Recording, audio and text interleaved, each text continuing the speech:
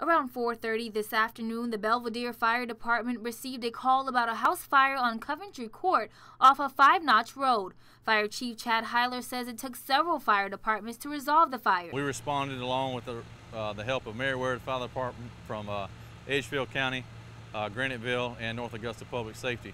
The fire started in the back of the house near the garage. Heiler says they have an idea of how the fire started. It's really with a lot of smoke and water damage, but the fire damage was all really contained to the outside and the attic area of the home.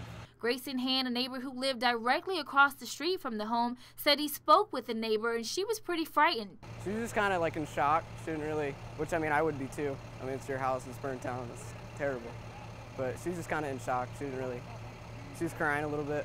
It was sad. He says the family wasn't home at the time of the fire but were called to come and assess the damages and retrieve their belongings.